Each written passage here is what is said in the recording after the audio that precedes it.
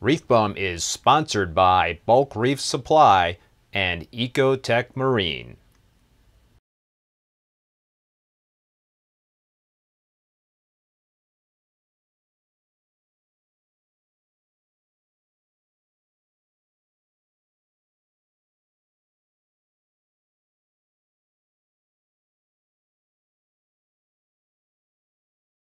I would love to hear your thoughts on that in terms of whether or not it is necessary to acclimate SPS or LPS when you get a shipment, overnight.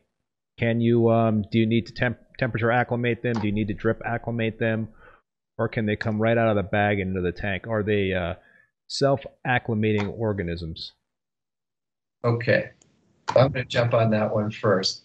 So number one, can they go right into the tank? Sure, but you're going to bring the aquapora eating flatworms and everything else with them. So watch out. Number two, in general, corals do not need to be acclimated except for one thing, salinity.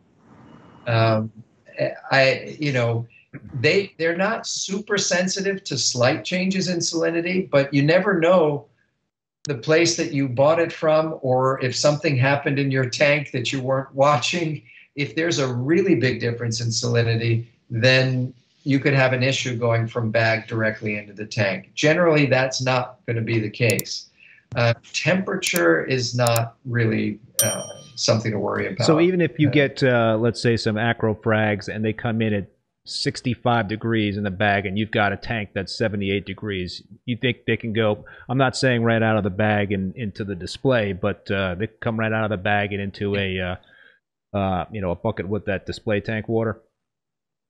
Yeah, I don't see a problem with that. Think about what corals are exposed to when the tide changes. They get exposed to amazing heating. Also with upwelling, they can get really cold too. Yes. And we've done now, 3 shipments, 2 from Palau, or maybe 3 from Palau, and 1 from Australia of corals, large heads of coral for researchers working on coral spawning here. And, they come in at 68, 72, and then we have to acclimate them.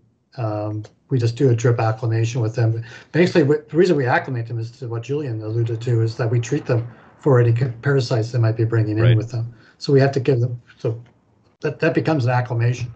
But I have no qualms about taking them and putting them directly in the tank. I do have a question for Julian, though, because I know that you brought this up with freshwater dips. What about alkalinity? Should the alkalinity be close in the 2 waters? I don't have an opinion on it because I haven't tested that.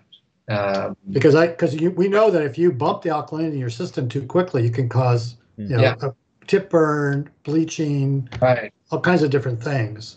And I know when we're if we're dipping corals in a freshwater dip or clams, that we should have the alkalinity should be pretty close to the tank's alkalinity. Right. You want to put a buffer or something in there. Yeah. So that might be something that, unless you have a really bad supplier, their alkalinity should be pretty close to yours, unless you're running your tank unusually high or low. So what I'm hearing from you guys is that not necessary to float bags with corals in a tank to stabilize that temperature. Perhaps it's a good idea to drip acclimate to at least make sure the salinity is okay and potentially alkalinity.